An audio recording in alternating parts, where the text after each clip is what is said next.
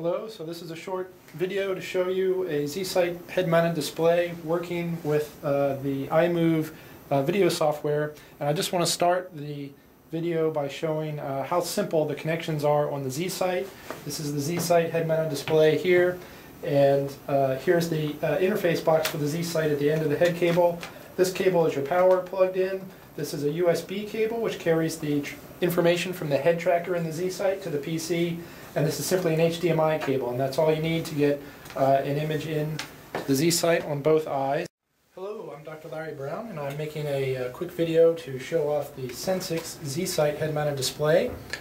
Here today we're using some immersive video content from our partner iMove. They have a 360-degree panoramic camera that they placed on top of the vehicle and drove around Washington, D.C. And you can see already as I turn the HMD that the view is changing inside the video. I'm able to pan around inside there, and I'm going to put this on now.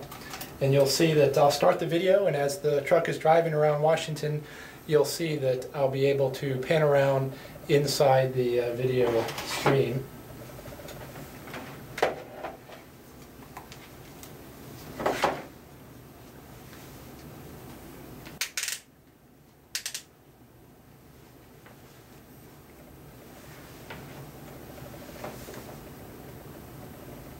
And it feels just like I'm driving down a street in Washington, D.C.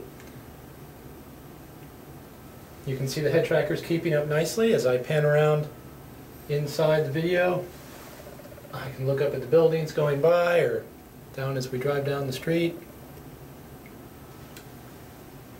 Turn around, see what's behind us here. It was a nice, clear, sunny day in Washington when this video was recorded.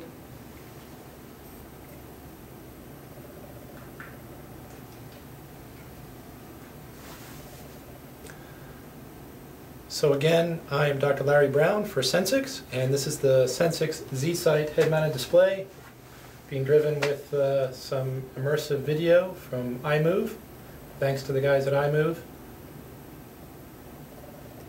I hope you enjoyed the video.